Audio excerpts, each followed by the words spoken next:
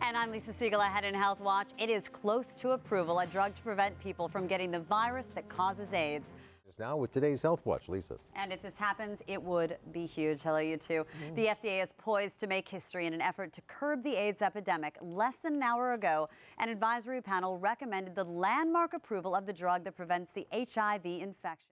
And now a remarkable experimental device. It is helping the blind recognize objects and even letters so they can figure out their surroundings.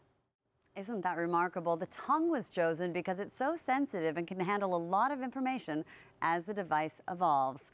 And coming up tonight on CBS2 at 11, are you ready to lose some weight? Well, just one day at a time, one little thing. All right. That's some good, really good health stories today. It's really been a busy day in health. Breakthroughs. Absolutely. The vision thing is unbelievable. Yeah, it sure is. I don't understand it, but it's incredible.